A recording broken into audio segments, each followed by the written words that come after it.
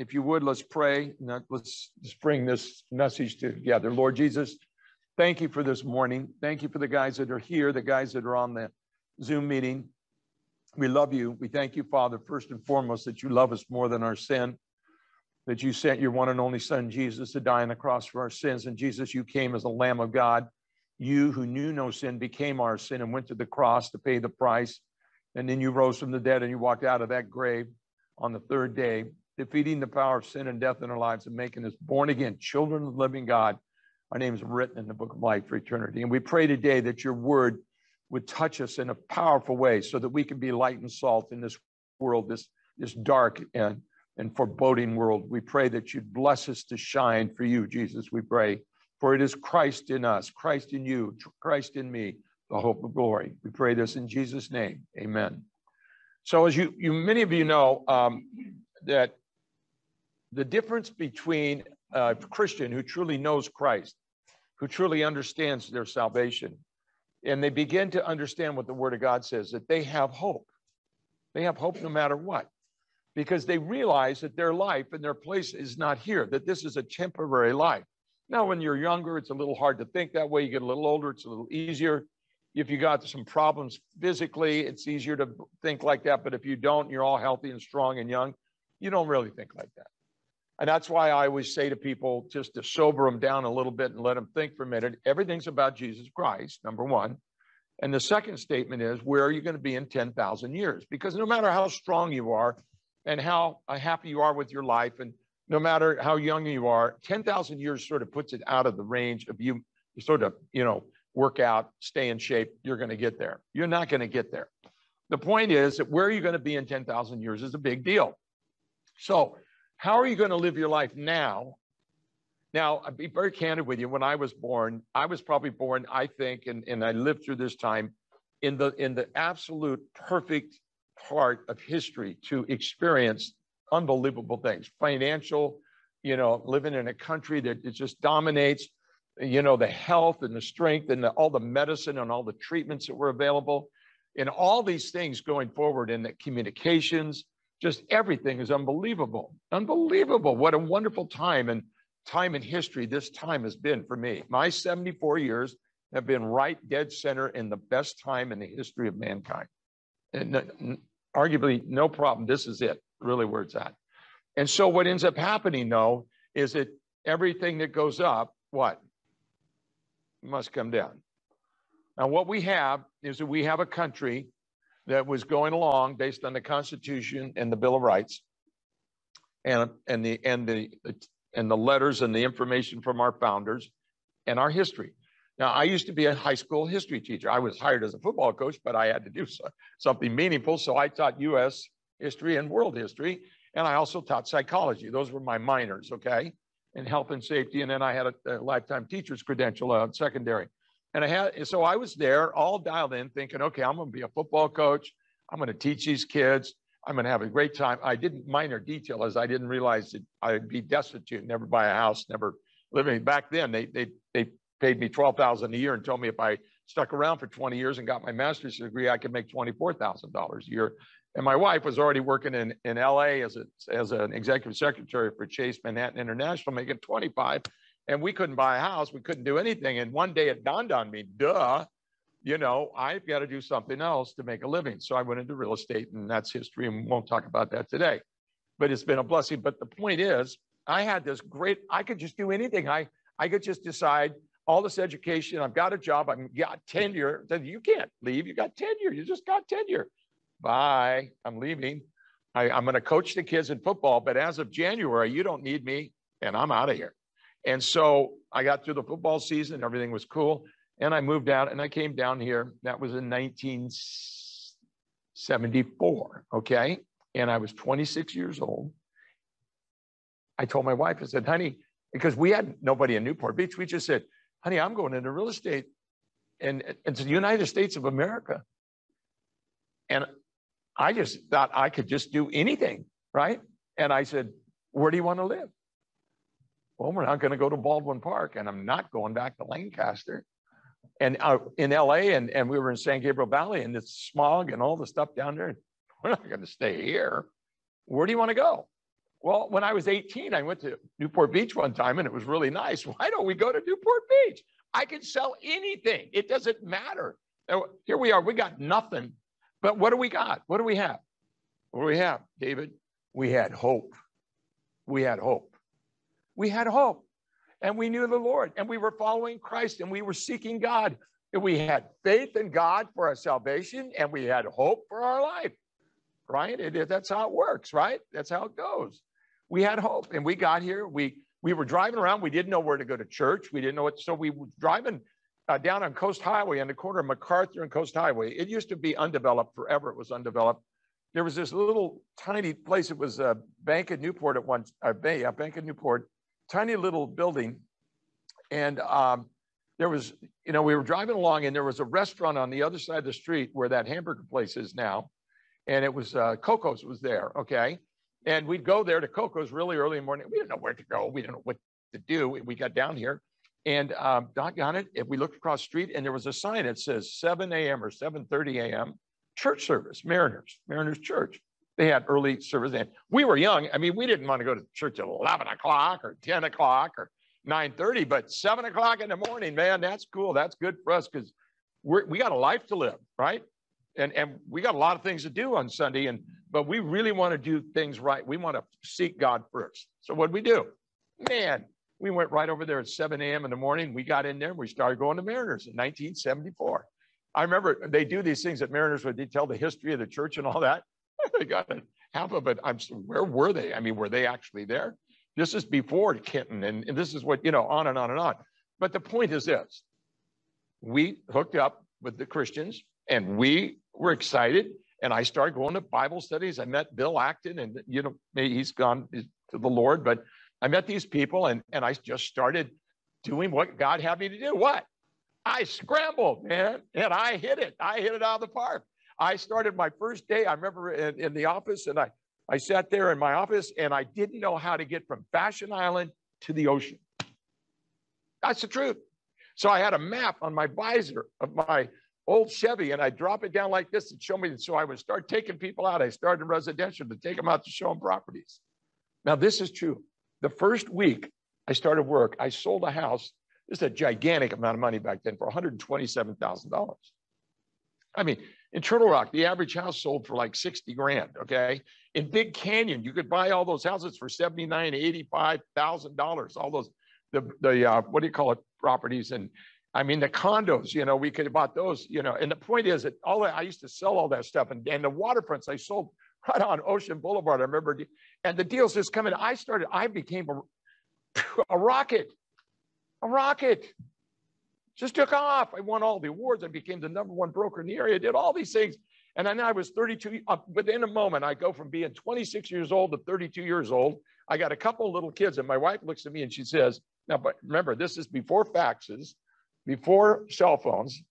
We didn't even have leave a message thing yet. Okay. Now picture this. And she says to me, you have to retire. I said, what do you mean retire? I'm at the top. I'm at the top, man. They wrote a book about, I'm in this book of the best brokers in the nation. Why would I quit? What do you mean I have to retire? She says, we can't live like this. You're working 6.5 days a week. You do take off a half a day on Sundays to go to church.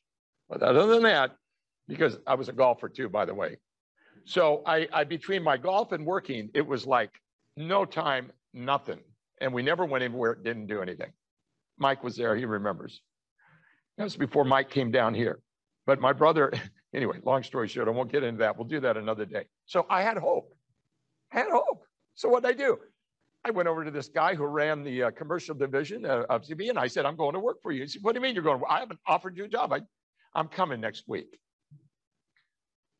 He huffed and puffed, and I came next week. And I started out. I started out as a senior guy, as a thing, and I took off there. Boom, God bless me. Why? I had opportunity. We had downturns, we had high interest rates, but we didn't have what we have today. We didn't have what we had today. We had problems, we made mistakes, but we don't have what we have today.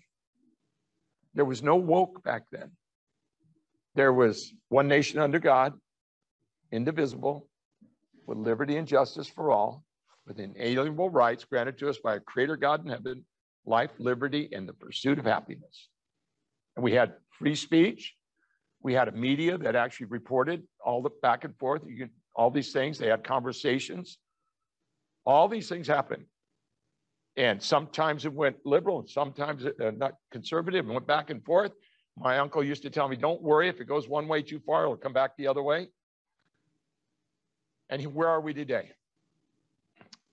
If you believe in the word of God as exactly the way it's written, that's hate speech. We're on the way that anybody that doesn't agree with exactly what the word is from the leaders today is going to become what? A domestic terrorist. We're to the point now where we're turning the FBI, the CIA, and the other guys, and the military back towards our own population. We're at the point now where we misunderstand what's going on, and we don't realize that what we're doing is, and we have open borders, and what we're doing is we're destroying. If you talk to any, and then I don't want to talk about the mask because I know how politically charged that is, but these children having to wear masks and not going to school and not learning how to interact with each other, not looking at each other's face, not having the normal experiences in athletics and all the opportunities. You talk, and we have a gigantic raise in what? In what? Suicides by the teenagers and young people. We're losing hope, guys. Our country is flushing hope down the drain. So what do? We're Christians. What do? How do we respond? In other words, so we've been talking about the difference between yoking with Christ, and woke, which is basically woking, and it's coming together with the evil one and what I call spiritual darkness, the logic of spiritual darkness.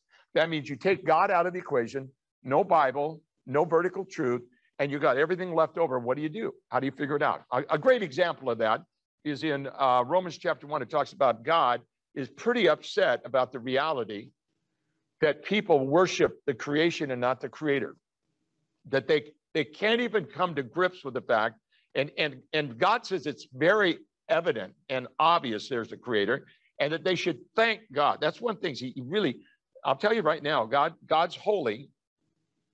And one of the main things, if you want to know as a Christian, your main response to God should be what? Thank you, Father. Thank you. It should be thanksgiving. That's what brings honor and glory to the Lord. He doesn't want your stuff. He wants you. He wants your heart to say thank you. But it says in first chapter of Romans, he said, and they would not acknowledge God. That's the fear of the Lord. And they would not thank God for what they had. And so what's happened? That's what they went from global warming, but all the science blew that away. They got caught cheating. So now they went to what? The global, whatever it is, global weather thing, or I can't even think of the name of it. Okay. The point is, in the Bible, it says God created it. He holds it together. He sustains it. And there's one other minor detail, because everything's about, the gases that are given out by the cows and, all the business and everything. There's one volcano that's going on right now, and any volcano spouts out more of that than all mankind. If you killed all the cows and everybody committed suicide, it wouldn't have an effect at all. And yet you've got that lady saying, down there in New York, whatever, that the world's going to end in 12 years. Well, the reality is that the world is going to end when Jesus comes back. The reality is he's going to snatch us up before that time. I believe, that's what I believe. And when he snatches us up, did you see that plane leaving from Afghanistan and all those guys running around trying to get on the plane? Somebody had snuck up into one of the wheel things, and when the plane was up about what? 1,000 feet, 800 feet in the air, what happened? The guy fell down, and there's 3 guys fell off that plane. They were hanging on. Do you know how bad it's going to be when the rapture happens and everybody's gone and everybody's hanging around, looking around, what's going on? Do you know how horrible it's going to be for the people that are left here that are not Christians? They know because they said they were Christians. They know the gospel. They know who Jesus is. They know he said he was coming back to take his people, and they're still here. Do you know the desperate feeling? You see those people on that runway, how desperate they are? They don't have any hope there, right? Their only hope is to have what? To get over here to the United States. But pretty soon, the United States, how many of those people are bad characters, bad actors, okay? And what are we doing? We're in the point now where the hope for our children, the hope for everything. Now we have the corporations working together with the political people. So they take away, guess what happened? With a very short period of time, the middle class is going to be gone. And the little guy like me, when I came in 1974 and I can do anything and I can go forward and I don't have to be afraid. And I don't even think about, I never even thought about being afraid. It never occurred to me to be afraid. I never thought of that. I had hope. I had in my heart that knowing that my father had prayed, had put it in my heart. And at that time I had turned back to the Lord. And I remember my dad would pray. Every time I met my dad, he'd come, he'd just talk to us for about 20 minutes and he'd pray, right? And he always prayed, Lord, let your hand be upon us and your hedge to be around us today. Your hand upon us, your hedge to be around us today. That we then give us your good and perfect will for our life today. That's it. And I knew, hey, God's hand was upon me, his hedge around me, and I'm charging. What would you do? Why would you not charge? We have hope. Look at this country. Look at all the things we have. And today, this message today, we're going to begin the message. And we're going to start talking about yoking with Christ. We're going to say the first message today is the yoke perspective, okay? You guys look on the notes. The yoke perspective. I want to say it again. The yoke perspective. Those who yoke with Christ, how do you handle and deal with what's your perspective in regard to what's going on? So let's read a couple of these passages and we'll move forward. It says in Matthew 11:28 through 30, it says, come to me, all you who are weary and burdened, and I will give you rest. Take my yoke upon you and learn from me, for I am gentle and humble in heart, and you will find rest for your souls. For my yoke is easy and my burden is light. John 16:33 says, I have told you all this so that you may have peace in me. Here on earth, you will have many trials and sorrows, but take heart because I have overcome the world. Now listen carefully. This is the word of God.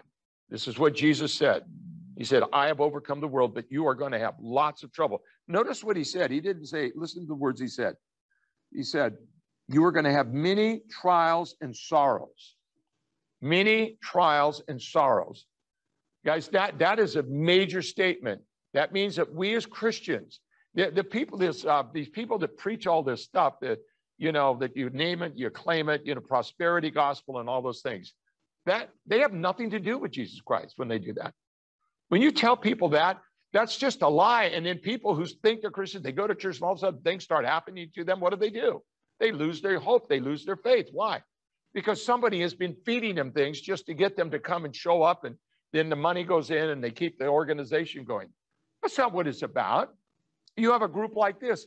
You want to make this group bigger? We can just make it bigger easy. All we got to do is go to the next level and start promising stuff that the Bible doesn't tell us. What the Bible promises you is that you have hope in Christ Jesus because of his death and his resurrection, because he paid for your sin. And yeah, oh, by the way, you are a sinner. We need to teach that. We are sinners, and he died and he rose from the dead. Therefore, you're leaving here. This is not your place. It talks about it all through the Bible. You are not a citizen here. You're out of here. You have another place to go. You're to live your life focused on the reality of where you're going to be in 10,000 years. And everything you do here, every thought you have, every decision you make is based on it. Because why? Now listen carefully, because you are yoked with Jesus Christ. Now you're either yoked with Christ or you're not yoked with Christ. That means it's either Christ in you, the hope of glory, or there's no Christ in you, the hope of glory. No hope. So what Jesus says, and my big title for my book is Without Hope, There Is No Hope. This is exactly what we're talking about. Now, if you, I don't want to read I did a little comment about woke, and I've written it. You guys have, I'll just read the top. It says, the woke philosophy is the direct result of the thoughts and opinions of those who by a biblical definition are described as fools. For in the Bible, it tells us that a fool says in his heart, there is no God. That's in Psalms 14:1. It says, therefore, now this is therefore, logical, in quotes, and reasonable, in quotes. So logical and reasonable thoughts of a fool result in sinful and perverted woke truth. Do you understand that? Without God, without the word of God, we have nothing left but evil, sinful, stupid thoughts, okay? So now let's read. What does God's word tell us? So let's go to the book of James, chapter 1. The book of James, chapter 1, tells us, as he writes this out, this is the first book written to the church, and the church is now, and Jerusalem, they're getting spread out, they're being persecuted, and all the things that are happening. And basically, almost all of the Christians were Jewish at that time. And he's talking to the brothers of Israel, and he's talking to those who have turned to Christ. And here, this is what he says. He says, James, a servant of God and of the Lord Jesus Christ, to the 12 tribes scattered among the nations, greetings. Now listen carefully, is his major thought of how you and I look at things from God's point of view, the light, not the darkness. This is what he says. Consider it pure joy. I want to describe what joy is. Joy is not happiness. Jesus never said, I'll make you happy. He said, I will give you joy. Joy is something you own. It's not something that comes and goes. Your feelings, listen, your feelings come and go. Good things happen, you have good feelings. Bad things happen, you have bad feelings. Joy is based on truth. Joy is based on the foundation of the promises of God. I am joyful in my heart and in my mind because it's a decision I've made based on who God is and what he's promised, okay? That's joy. My joy God gives you is a joy, Jesus says, is not the joy or the peace of the world. You have peace and joy because of who God is, what he's promised, and who you are in Christ, okay? But if you're not in Christ, you're not going to have that. You're going to be flying all over the place because all you care about is your feelings, good feelings and bad feelings. Now listen what he says. Consider pure joy, my brothers and sisters, whenever you face trials of many kinds, because you know that the testing of your faith produces perseverance. Now notice it says the testing of your faith. That means that God never, that everything that happens to you goes through his what? His hands, because he's sovereign, right?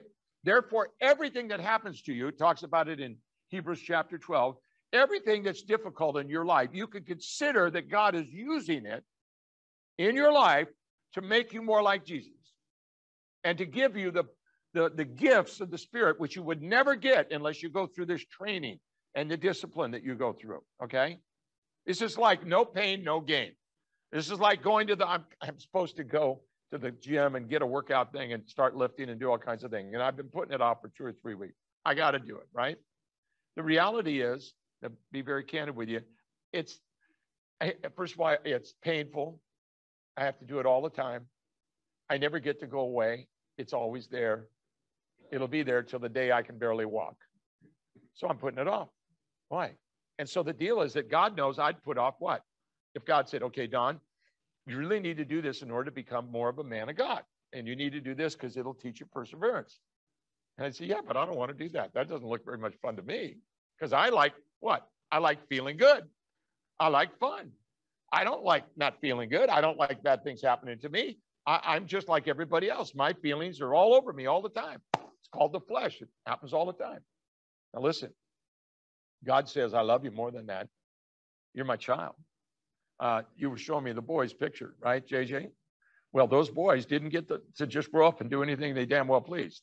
They had a father, right? They had a mother and a father, but they definitely had a father. And the biggest problem we have is most of the kids we have all these trouble with, you see them on TV, what? What's the big problem? Never had a father. Nobody ever disciplined them. Nobody smacked them upside the, smacked their bottoms or did whatever and said, hey, we're not going to be doing it. You're my son. I don't care what the guy did next door. You're not going to be doing that. In fact, you're not going to play with that guy anymore. We're going to find you a new friend. Oh, no. Hey, go ahead, cry all you want, get weird. We're not going there. This is not how we do it in our family. This is not how we talk to our mother.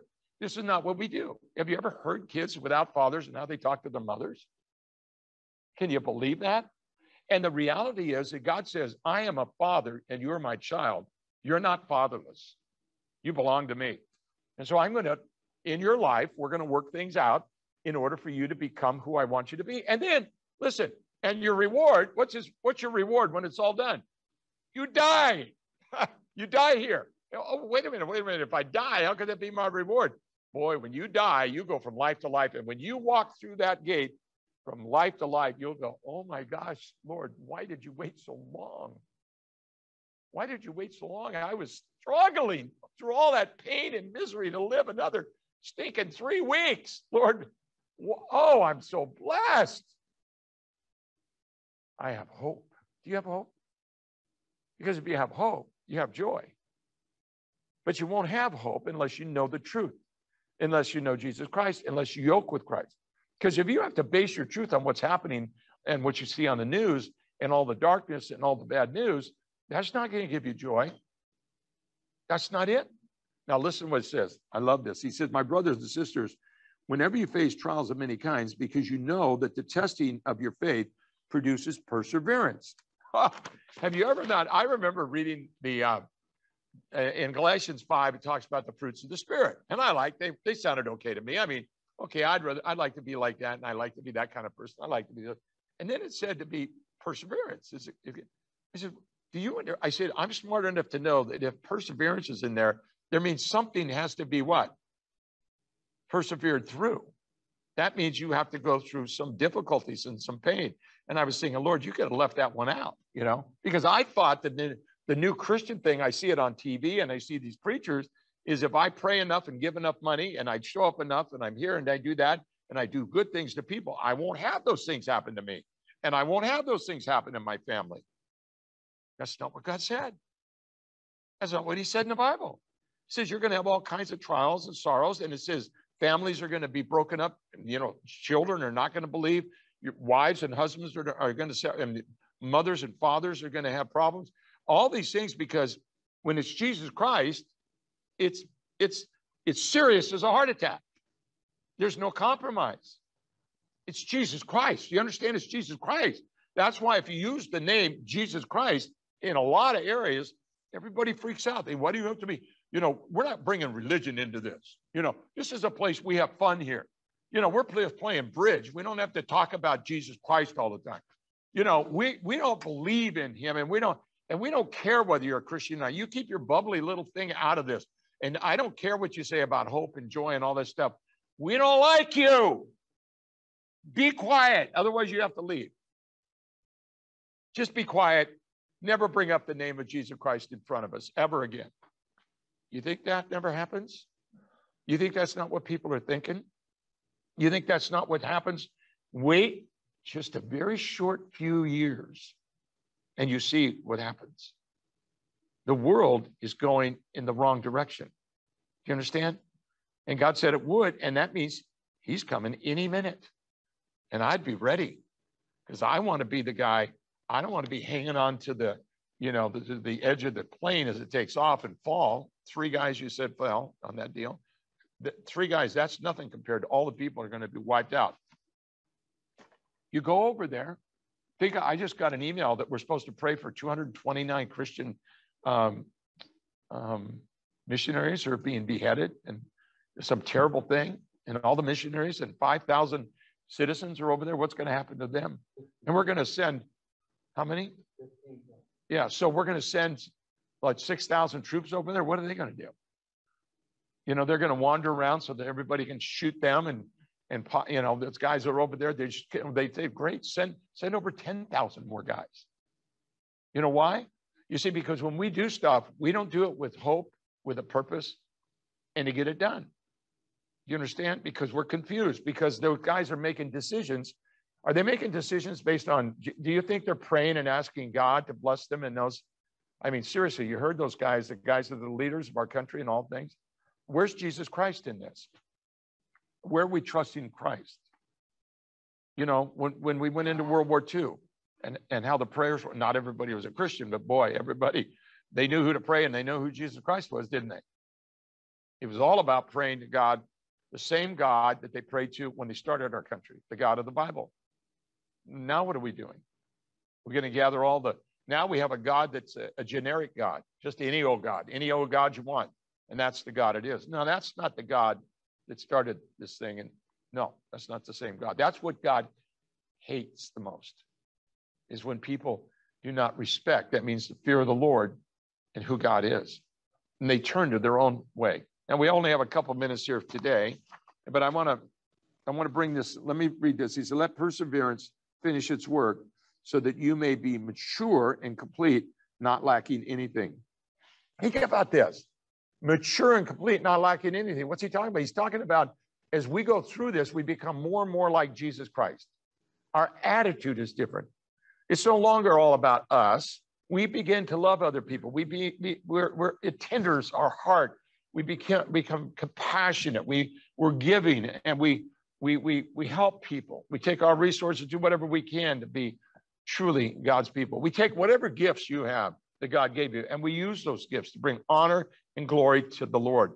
Not pride, not arrogance, not accolades to ourselves, but to Jesus. So let me read this here. It says, let perseverance, this is verse 4, finish its work so that you may become mature and complete, not lacking anything.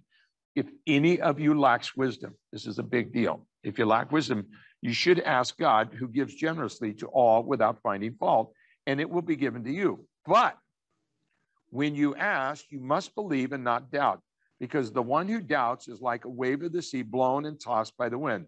That person, now listen carefully, that person should not expect to receive anything from the Lord. Such a person is double-minded. Anybody recognize that? Double-minded and unstable in all they do. I'm going to confess that double-mindedness and unstableness has been a part of my life. And yet I knew the truth and I asked for wisdom. So over the years, the Lord has taught me through many circumstances and situations some basic concepts of how you and I can step forward and allow God to work through us, okay? So here's what it is. I'm going to say it today. We're going to talk about it next week, okay? It has to do with whether or not you believe what the Bible says. It's that simple. Do you actually believe that this is the word of God? And do you actually believe that what God said, he means? And if you believe that, now listen carefully, you base your feelings, and because this is where it all happens in your feelings, you base your feelings on truth. You understand? Your feelings go like this all over the place. But truth is what you anchor to. Do you understand? Your feelings are like you see a sailboat and the sail is flipping back and forth in the wind, fluttering back and forth in the wind. But you tie it to the mast, which is the truth. And that means that as the wind blows this way, it blows this way, then it could be, you can deal with it. But the feelings are still there. I'm not saying you become a person with no feelings. I'm saying the feelings are there and there's a purpose for them and everything else. God made them. But here's the point. Your feelings are not the truth. They're your feelings. And your flesh, that means you in the flesh, that's what affects your feelings. They're all over the place. Are you hungry? You have sexual desires. You've got pride, or you want to, or you're angry. You got all these things going on, right? And the feelings. But God says, look, I want you to take the word of God, which is truth. And I want you to take that vertical truth and I want you to put it in the ground. It's stake in the ground. And I want you to build your tent. I want you to build your house on the rock, salvation, which is Jesus Christ, the way, the truth, and the life. Now that truth, now listen carefully, is the basis for your wisdom in order how to live your life. And you can ask God for it. He'll give it to you. Now, here's the big deal. Yeah, but how do I use it? I can't do that. I don't want to do that. I don't feel like doing it. And I'm not able to do it. Don, I've talked to guys in counseling. I don't want to do it. This is when I've talked to them. We find out the right thing. They said, yeah, that's what I should do. That's what God said, on and on. Then they come back to me. Finally, because I'm a little irritating to guys, I get down to the nitty gritty. The guys, he looks at me, whoever it is, and they all were having a wonderful talk. And all of a sudden they stand up to me because I push them just to the edge and they go, I don't want to do that. I don't want to do it. And I don't want to say that. And I don't feel like doing it. and I'm not going to do it. And on top of that, even if I wanted to do it, and let's just make believe that I want to do it, I'm not able to do it. I'm not capable. I have too many angry feelings. I have too many of this. I said, now we're talking. This is the old football coach of me. Now we're talking. We stand there. We're coming out of the tunnel. We're out of the whatever. And I look at the guys and I said to them, they're bigger, faster, stronger, and they've won 33 games in a row. This is this happened once. We're playing a team that's won 33 games in a row. You can beat them. How are we going to do that, coach? I said, I'll tell you how you do it. You're going to beat them because you know you're going to beat them. And they don't think you can beat them. So now you just have to trust and go out and do your job. That almost worked, guys. We were right down to the last play. We had practiced all for this is the big game of the year. So we practiced for months on this. And we had a guy, I don't want to say his name because now he's about 65 years old, something. This guy, he was their safety. I keep wanting to not say his name. And I told this kid, because I was the defensive coach at the time, I said, listen, they have a tight end. He's a big guy. He's not fast. He sort of lumbers along. You cover him easy. But they'll play all night long. They'll play every play. He'll block down. He'll run out. He'll run over here. He'll go back to get the linebacker. And he just dinks around. And they always used to run this little, what do you call it? Trap, right, Mike, up the middle. And they'd run this trap and they'd do it. And it was their best play. And they'd run it all the time. And we would take our linebackers and we'd charge in. We were messing them up all day. It was so much fun. I just loved it. And so anyway, the net of it is they got frustrated. And here we are. And we're going to win the game. And they're on their 40-yard line. So, we really got what we need. And we're going to win the game. And I'm thinking that these kids have held in there. And there's one kid, I told him, and he's so aggressive. He always wants to come in, fill in on the tackles, on the runs. Doggone it, if that tight end, they went this and they hit that. And they looked like they were doing this, the trap. And they took the guy and he ran that fake in there. The quarterback pulls back with the ball. And this tight end, he just made a little move like he was going to block. And then he just sort of lumbered down the field like he always did. He's out there 20 yards. And my guy is running in there to make a tackle. And there's no ball. And this is my safety. And I'm sitting there watching this. He throws a ball. And the guy makes a touchdown. We lose again. Now, here's the deal. The story, and we're going to end here. In my life, I've done that 1,000 times, right? Or 100 times. But I want you to know something. That God has told you in no uncertain terms that if you will basically ask him and then take the truth and act on it. You understand? Last week we talked about Joshua 1:9. When God's talking to Joshua, he says, be courageous. How does he want you to be courageous? Based on the truth. Based on what you know to be the truth. If that guy would have done what his coach told him to do and he knew was the truth, they'd have won that game. But because he wasn't focused on the truth, you know what he was looking at, guys? Woke. Make-believe truth. That fake in the middle was make-believe. He didn't give the ball to the back. It's not what you see. It's spiritual darkness. It's hocus pocus. You make your decisions based on spiritual darkness, not on what you know. I know it's not. Paul said, we don't live by sight, but we live by faith. That means I know this is true, so I'm going to live by this, not what I see. And that's how we get away from living by our feelings and making stupid decisions so that we don't act like a fool. Because we know that God's given us wisdom. Do you believe he gave you wisdom? If you really believe that God gave you wisdom, you would not leave your house without studying the word of God. You would never do that without praying because you know that God knows everything and he's the answer to all your situations. There is no success without God in his benevolent hand. Really? I remember when I was about 26 years old, I got that. And I ate it up. I drank the Bible. I did everything. I wrote it. I thought about it. I prayed about it. I was obnoxious and difficult like I am today in all the Bible studies because they keep talking about something and it wasn't right. I said, no, that's not what it says in the Bible. Look, here's what it says over here. And at first it was okay, but pretty soon, just let us wander through the Bible. We don't care what's true.